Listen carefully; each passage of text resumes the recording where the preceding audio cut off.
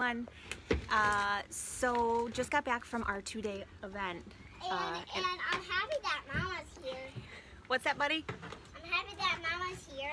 So my brain is full of knowledge and back in action, back home, getting ready to go by the flip house that I'm doing right now to check and see what the progress is.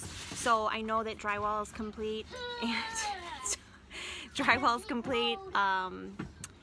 Primer is in, all the windows are in, all the doors are in. So just plugging along.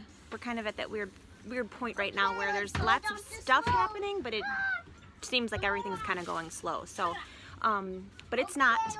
We are on track time-wise, and I expect to have the house on the market in 2 weeks. So, if you know anybody in the market for a 2-bed, 1-bath house in Cedar Lake, please let me know. You could save me the pain of putting it on the MLS. If so, the market here is pretty tight for 2-bed, 1-bath. They don't last very long as soon as they go up. So if you do know someone looking, please let me know ASAP, and I can take them through the house whenever. So I'm gonna go ahead and head over to the house and take you guys on a tour. So I wanted to take you for a quick walk through.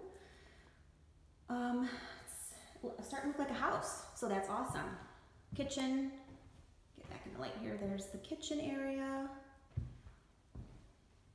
See, all the windows are in. Here's the remaining part of the kitchen area. Not too much to see since the last time we were here.